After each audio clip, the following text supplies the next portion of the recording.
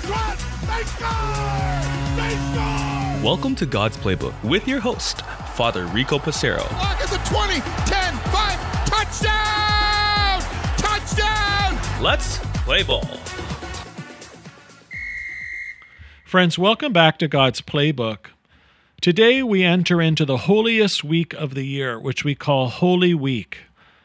Today is called Palm Sunday or Passion Sunday.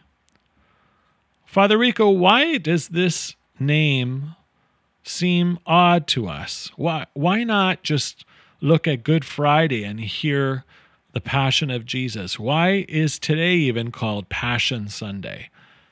When we go to church, why is the Mass structured a little bit different?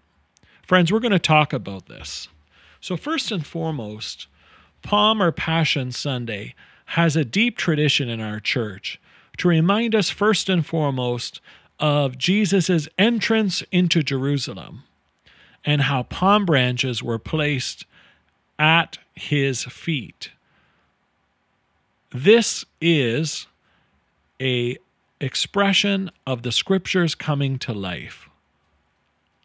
The Scriptures are fulfilled. Everything that the priests and prophets have suggested that the Messiah would come and bring deliverance to his people is fulfilled in the person of Jesus. So, Palm Sunday. When the Mass begins, the Mass is to begin in a different way than every other Mass. The priest takes a different position, not at the presiding chair at the front of the church, or behind the altar if he chooses to, but rather at a place outside of the sanctuary as we begin this Mass in a different way. This Mass begins with a special gospel.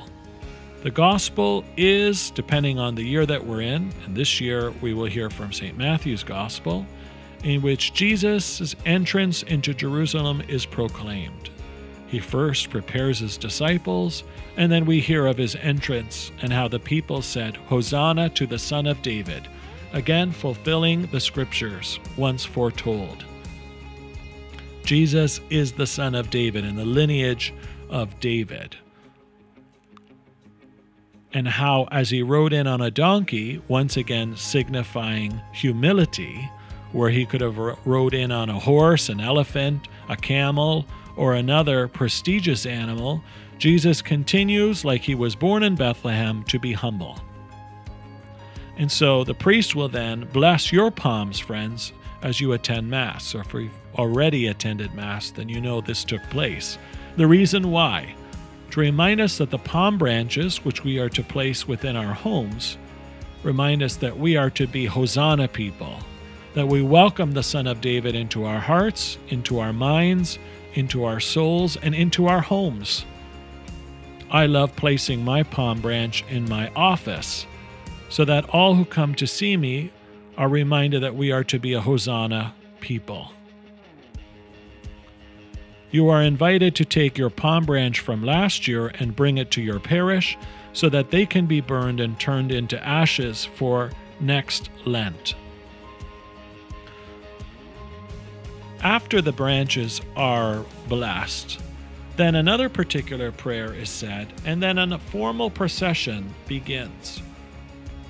This procession, once again, is to model itself after Jesus' entrance into Jerusalem, which is why we have a formal procession at every single Mass. That Jesus is alive and part of our lives. Hosanna to the Son of David. As the Mass continues on, the second gospel that is used speaks of the passion of Jesus, from the time of his arrest through to his death on the cross for us. Why not only read this on Good Friday? Why do we read it today as well?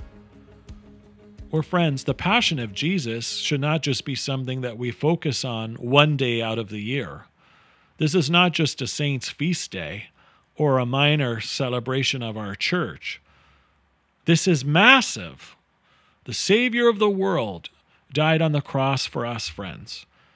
And so On Palm Sunday, depending on the year we are, year A, B, or C, year A, Matthew's Gospel, year B, Mark's Gospel, year C, Luke's Gospel, we hear from one of the three synoptic Gospels, Matthew, Mark, and Luke, the account of how Jesus was a willing participant in his own execution, to reserve a place for us in heaven, to allow us to be freed from our sin, and to absolutely show the world that he is the Savior, the Messiah, the Prince of Peace, and the King of Kings.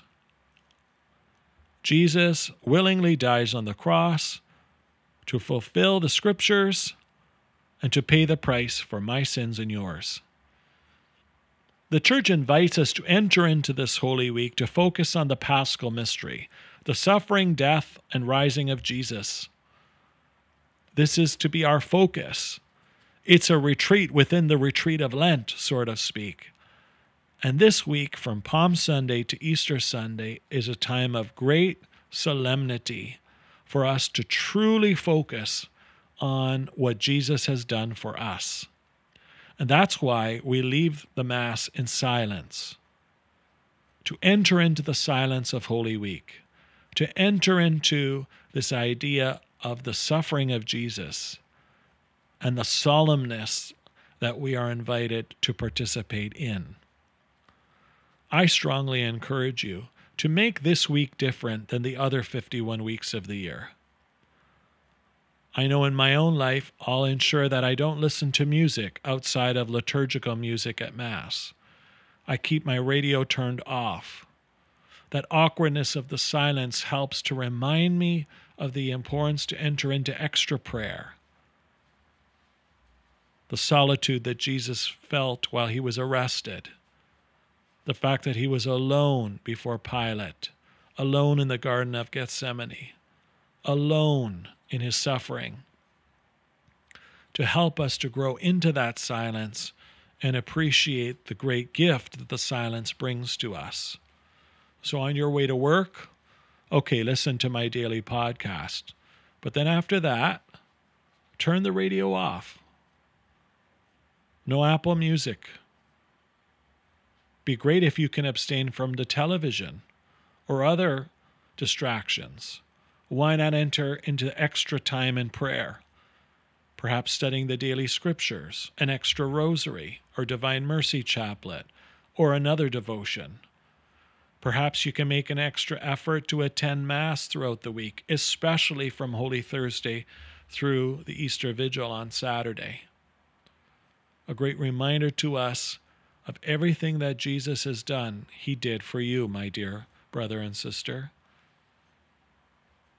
May we enter into this week of gratitude and realize that indeed this should be called Palm and Passion Sunday. For as our hosannas turn to crucify him, Jesus still showers us with his love. And so as we long to move from crucify him back to hosanna, may we recognize that the God who loves us beyond our understanding welcomes us to enter into the beauty, the mystery, and the joy of this Paschal mystery. Lord, be with us as we enter into Holy Week. We thank you for your great sacrifice. We are sorry for the times where we all crucify him instead of hosanna.